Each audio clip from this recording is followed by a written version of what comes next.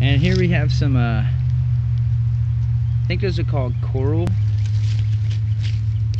fungi, fungus.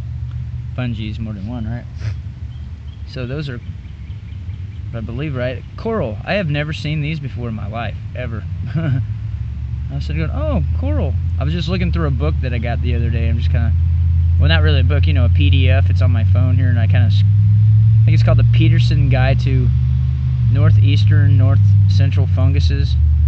It's just got some really cool pictures in there, and I'm amazed how well people can draw. You know, I'm like, wow, that's pretty decent drawings. I've always been fascinated by people who could draw those botany drawings and stuff, how to identify plants.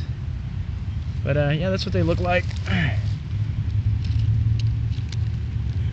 Boing.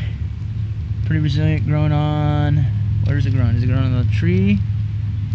Yep, it's growing on the tree. Growing underneath the tree, or is it growing on the tree limb itself? As you can tell, it's dead.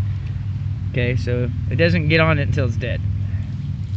That's what we're looking at. And I don't know if these are edible or not. I think they are. But don't quote me on that one. I'll have to double check.